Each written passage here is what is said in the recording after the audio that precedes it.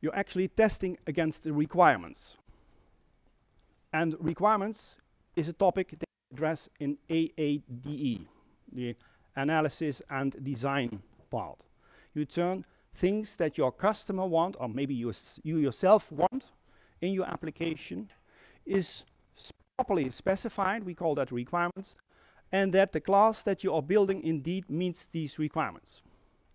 And test-driven development, or test-driven design, or whatever you want to call it, is nothing special. It's not magic. It's actually quite simple, because in most cases, writing down your tests, as in, see, this is the requirement, oh, I have to test this, is typically simpler than writing the implementation.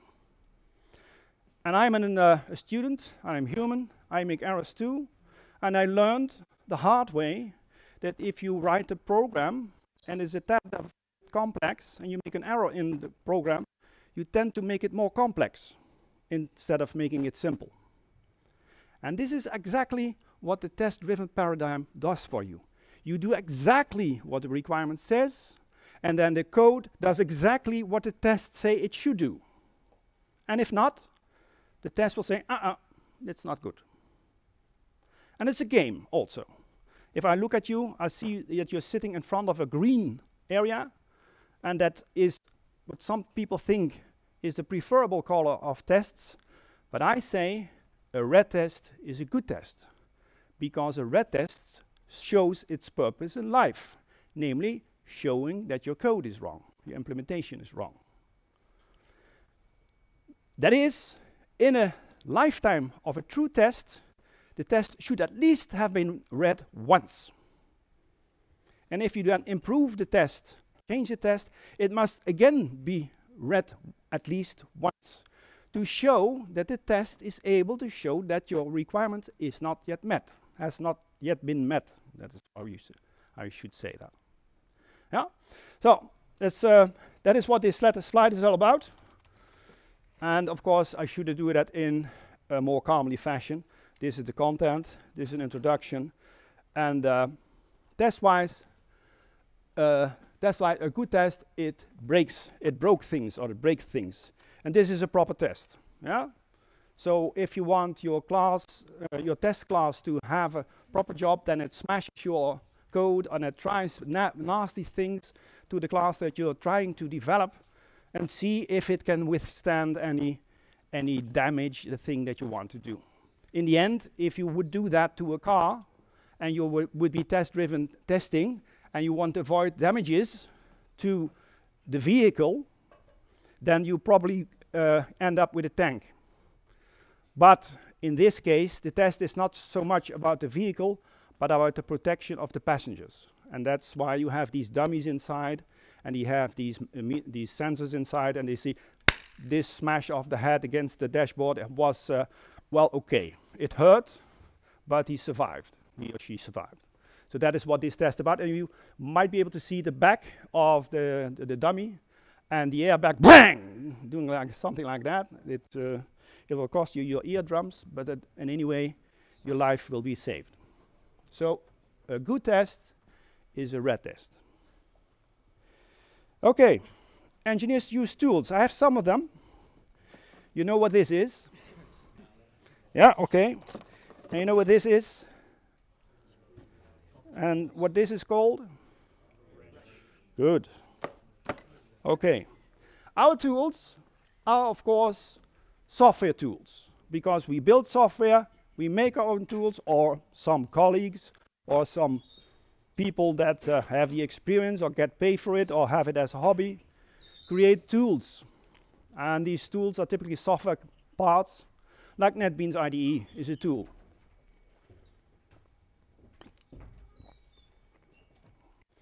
And as a typical power tool, these tools can also be adapted.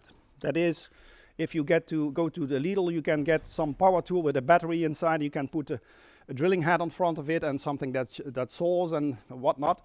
Same with NetBeans. You can add plugins. That's one part.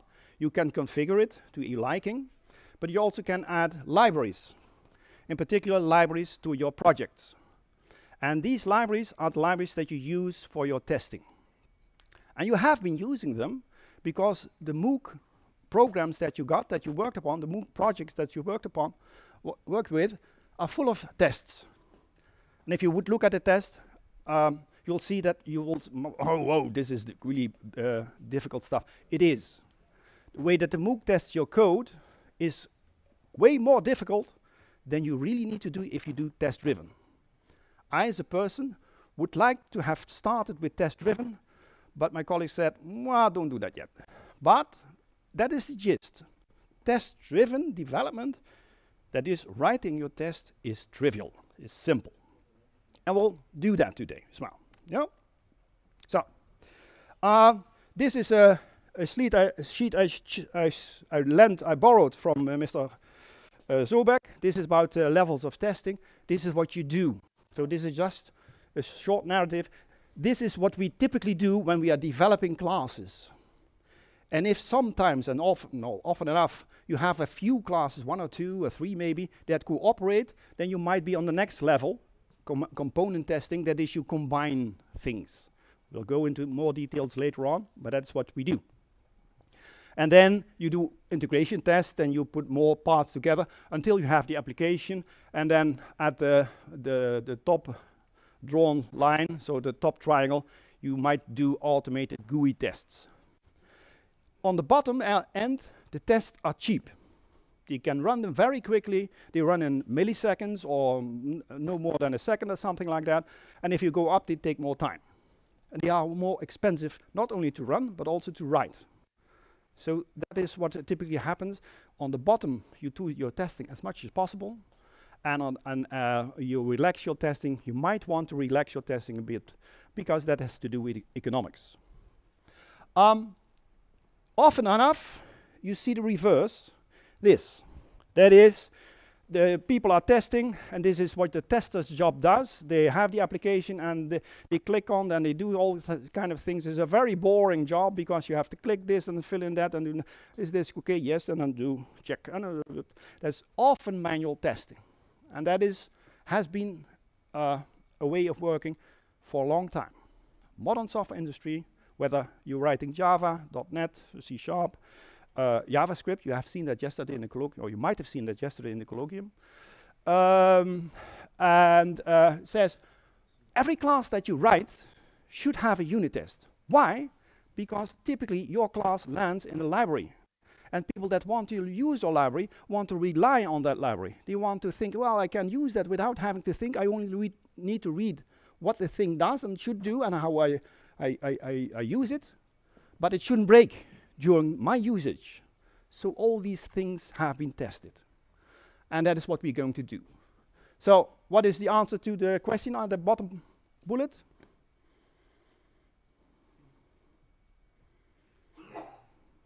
Sergey, what's the answer to the question at the bottom bullet? I didn't understand it. No, that's okay. What is the answer to the question at the bottom bullet? Yes? Pyramid. Sorry? Pyramid. The pyramid, yeah, the pyramid as in B. I wanted to hear B. Okay, you can stay. Yeah, because that is indeed true. So there's a pyramid. On the top you have your application. On the bottom you have the libraries that you use, or part of the libraries that you use. So think JDK, or think some library that you import. You typically use only a part of such a library, but these should be thoroughly tested. Yeah, and certainly if you're working OO style, as we do in Java, and languages that are similar, JavaScript, TypeScript, all these languages, then you want to write a test that validates your class. There's one tiny issue, and that is one of the reasons that a test should be read first. Because a test can never prove that your code is correct. That it can't do that. Because the test only tests its part of the specification. It cannot tell, and even all the tests combined cannot tell if your code is correct.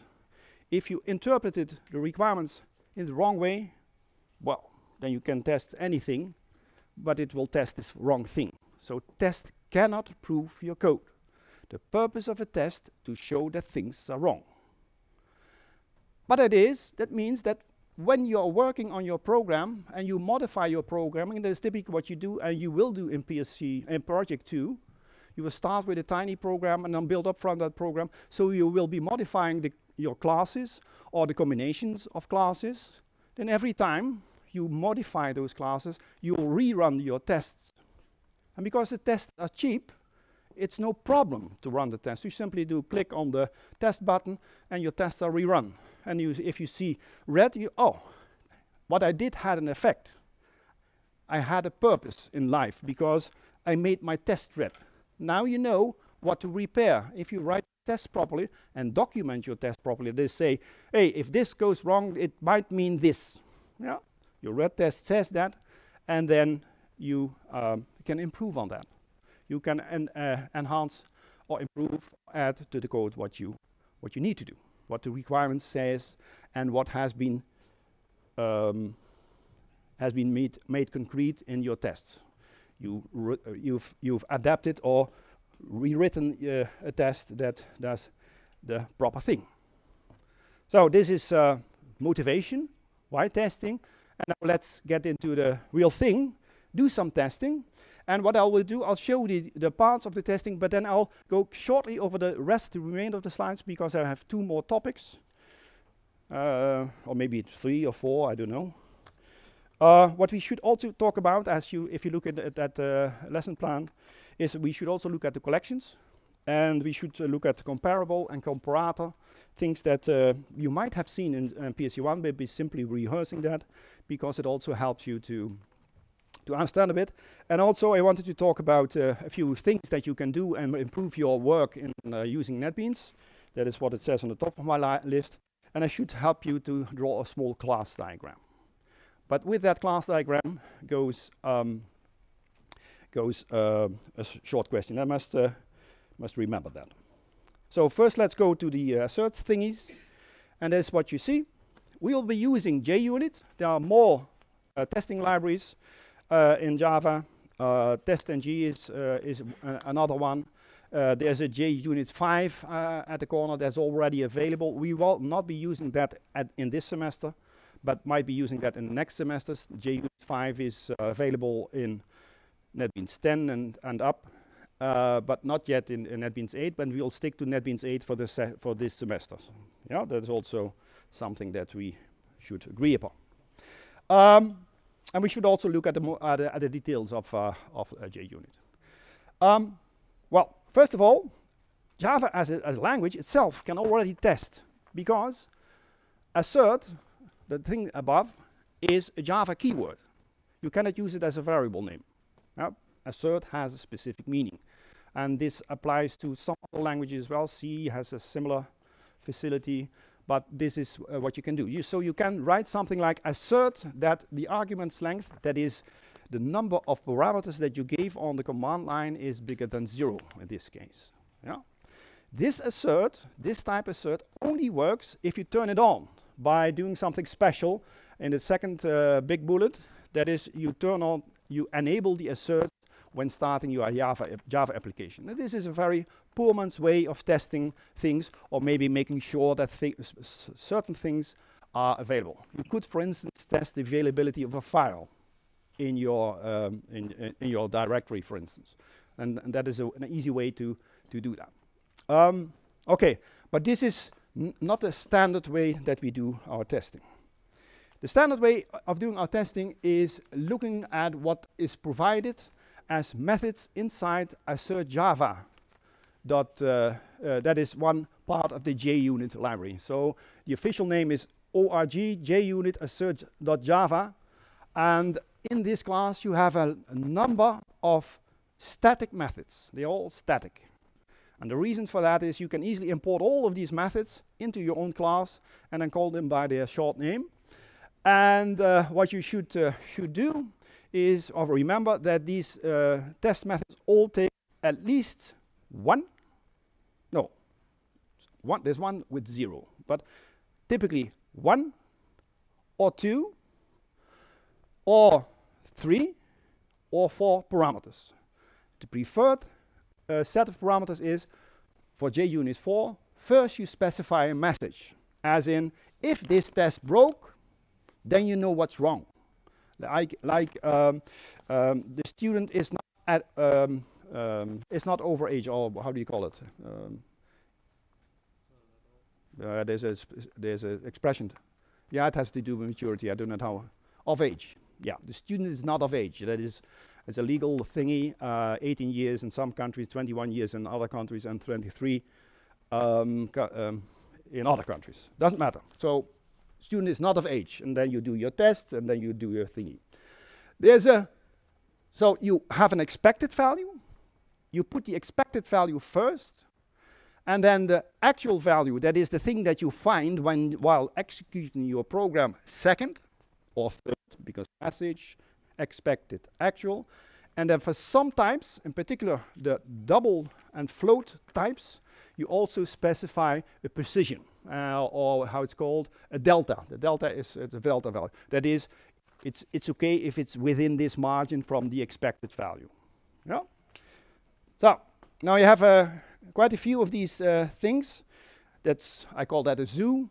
That's the zoo.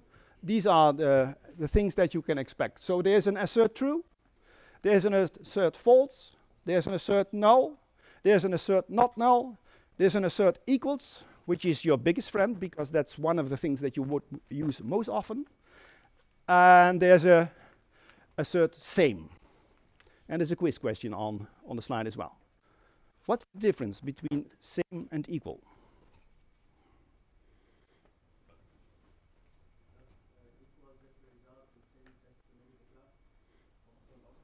Thank you. Yes? Equals is like object that it's looking same like the other object. Yes. Same is the really the physics, yeah, more or less physical object. Yeah, I like both of them, but they all tend to be whooshy. It's not very specific, precise. That's why I have my toolkit.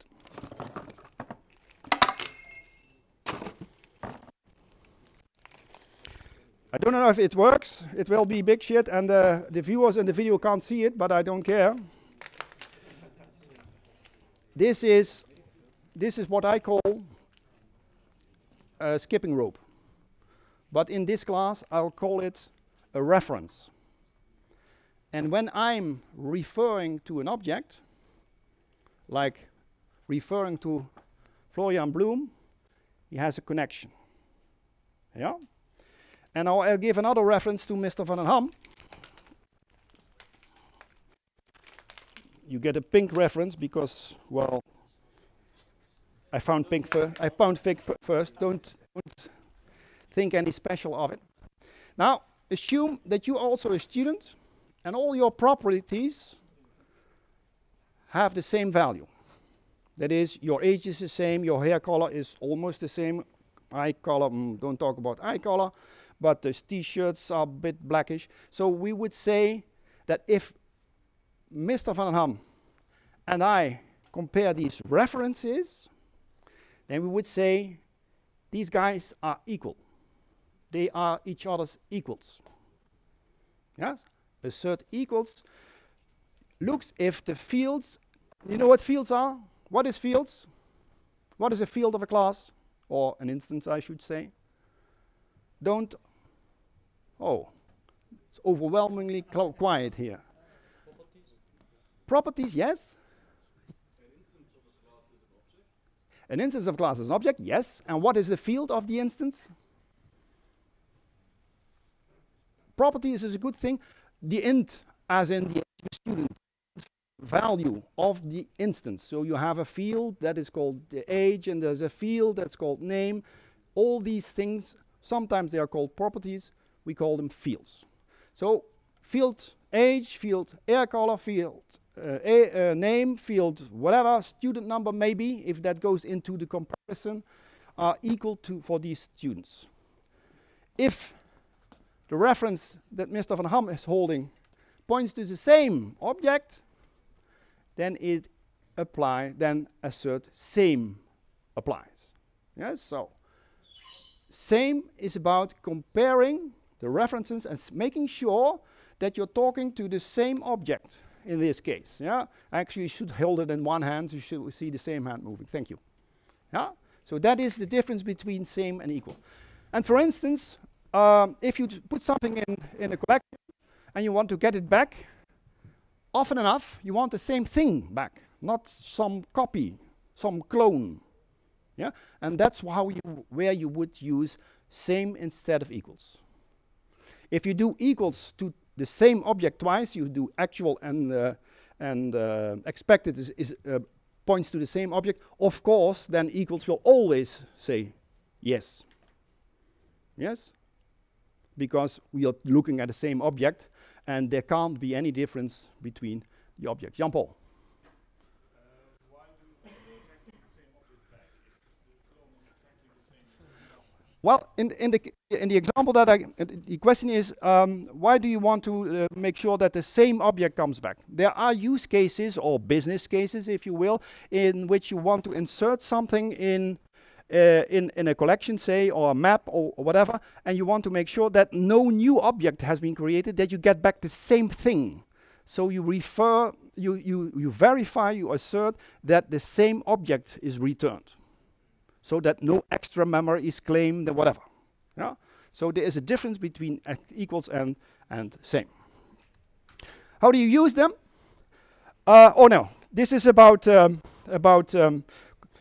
comparing bigger things, and sometimes you want to do special things, like you have a collection, a list, say an array list, and you put in some stuff, and the example is about characters in Lord of the Rings, as is obvious, and you can do something like, are these elements contained inside the collection? There are libraries that can be added to JUnit, in this case is assert J, that make your life as a tester way simpler, because otherwise you have to make a loop inside your test, and that would be silly, because then you would write a program inside your test, and don't do that. Make your tests as simple as possible, but important is you also make them readable as possible. Why? Why is it important that your tests are readable, understandable by your fellow programmer? Sorry? To reuse it, yes, that is one. Please don't copy. The other would be? In the case that you want to change the test and you want to know what it does before, yes, that's also a good reason. What else? Yes?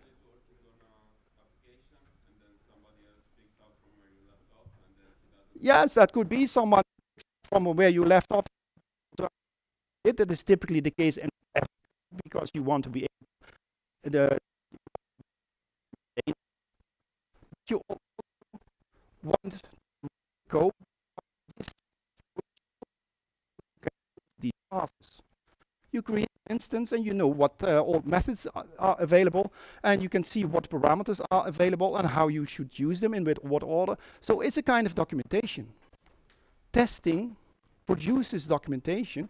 And also another thing that is, that's why some people tend to call this test-driven design. This testing helps you to find methods that are not yet available, but you need to make it testable. Often the methods that you created because of testability want to use public application programming interface or API. That is what you typically do. There's another rule in class, but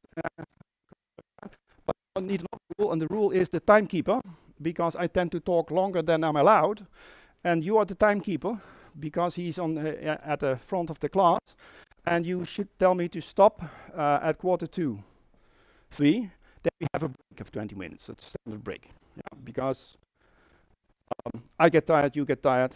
Actually, you get more tired because you are more people, but that happens. The tiredness is higher than mine. Okay. Sometimes you can't get by with just simple testing, but that is not something that we're going to address in the first week. And looking at the time, I will address a few other things and a bit of a quizzing stuff. And there's an example here, read it in your own time, and there's unit testing. Yeah, studying this is not very useful in class, yeah? Because it's much more useful to talk about something new, which is interesting, because this is boring stuff, yeah? And boring stuff is never very interesting. So my purpose in this class is, well, to keep you awake. That's one. And the other is that you learn something from it. So reading this text is not very useful. Okay, there are a few things that we have to name. One we already saw. The things that we call fields are special in classes. So if you don't know what they are, look it up.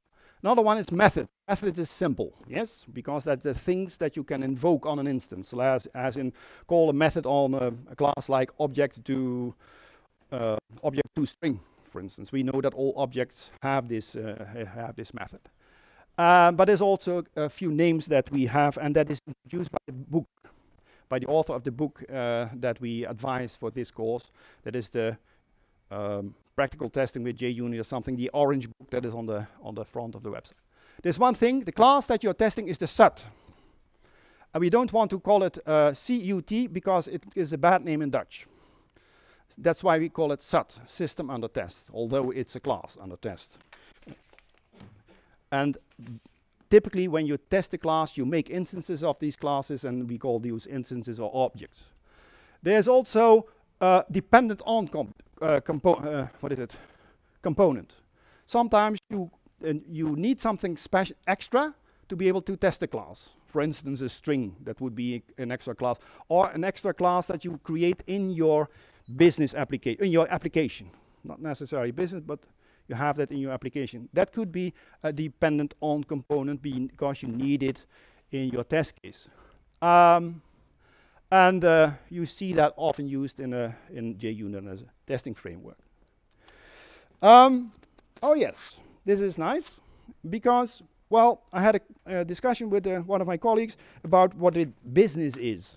And if you look at in the English dictionary, then business is not just things to have to do with commerce and making a profit and paying your customers getting money from your customers and paying your employees. No, it's simply what is your purpose.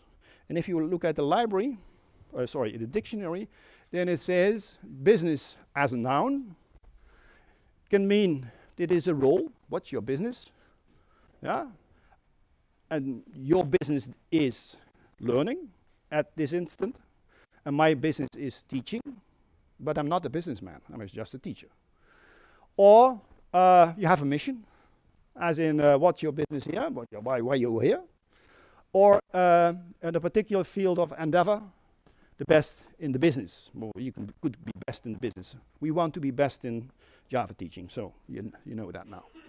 So business logic is not about business as in commerce, but is what is the purpose of life of the class that we are currently implementing. That is, write your test first and then implement. So now you know. Well, then is test driven. Let's have a look. Yes, then there's test driven. And test driven says you start at the top at red, you write a test, it should become red. Then you implement something, and then if you do your implementation correctly and your test is any good, then your test becomes green.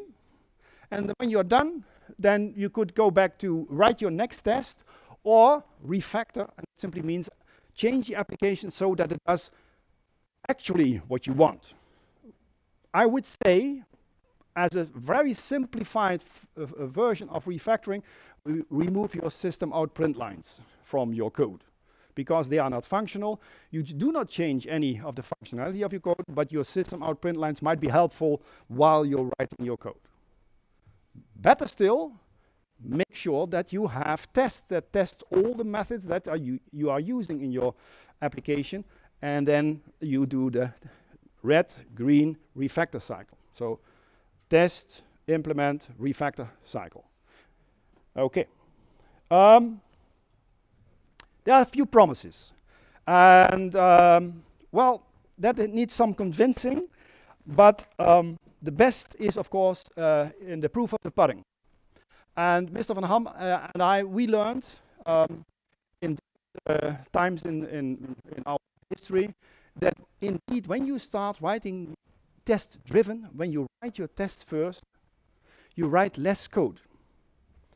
And the fewer lines you write, fewer errors you write, because nothing is perfect. Yes? If you do not write anything, you cannot make any errors. So if you avoid to write complex code by doing it in a test-driven way, then not only will you write less code, the quality of the code will be much better, way better, and the customers will love you because your code doesn't break. Because your tests help to assert or validate that for the test cases that you have, it actually works. Okay, now what you do, this is the bottom line, the fine print, the do's and don'ts. You can read that in your own. The bottom line is a good test is a red test. You must always be able to make that test become red again. You must be able to break a piece of code, and if this code is broken, rerun the test, then the test should say, hey, kaput! Or something similar. Yeah? Okay, that's that set of slides. One quiz. Let's see if this still works. One quiz, yes. One quiz would be,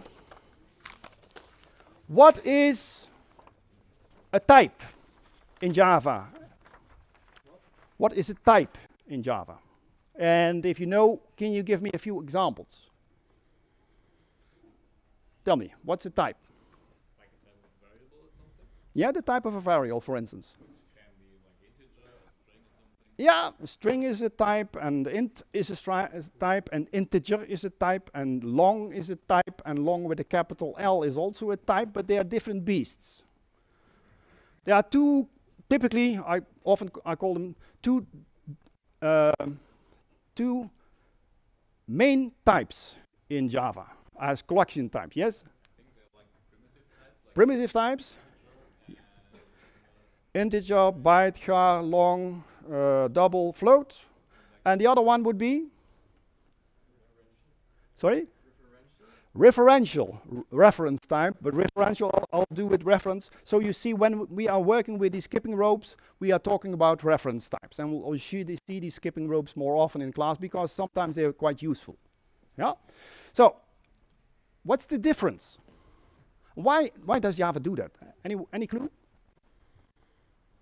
Why does Java have two different types? There are languages that don't make the distinction. For instance, Ruby doesn't make the distinction. You can say 1, as in a digit 1, and do dot print. And that 1, it appears as if this 1 prints itself. And, well, this 1 doesn't have a printer up its sleeve. And that is what Ruby does. But Java doesn't do that. Why do you have primitive types and reference types in Java? Any clue? Yes? Primitive types are real types, and the reference types have more primitive types. So, for example, the string have more. Yes. So you're saying a reference type, as in a class, for instance, your example would be string, will have many of these primitive types are like characters. Yes, that's true. But why do you have primitive types? Why I need all reference types? Would be much easier. Because one type, that would be less, and less is better. Yes? If you don't have anything, it can't be broken. Why do you have primitive types in Java? And C# is the same thing. And a few other languages, probably that are the same thing. JavaScript as well, although it's not a strictly typed language. Do you have primitive types? Yes? Maybe it saves space because you save the information directly into the variable. Yes, saving space is very good. Next. There's another advantage. You also save performance because you access the data directly. Very good. Because the primitive types are very near, if not the same thing, as what your machine does. The Java integer is typically the same integers as your machine has. The machine also has an integer. So working with these integers, Java can say, hey, do that. Machine, do this. And the machine already knows that. So it's only a matter of performance. These primitive types make your code run faster. So whenever your application allows it, choose primitive types over, say, the box types. But there are few reasons and few places where that might run into problems. Now, asking what types are. There's an answer from your timekeeper. Oh, timekeeper, yes. Allow me 1 minute just to ask the question, and then you may ponder on it during the break, and then after the break you'll give me the answer. What is a super type? Sergey. Yeah, what is a super type is the question for the break. Please be back in 20 minutes. Thank you.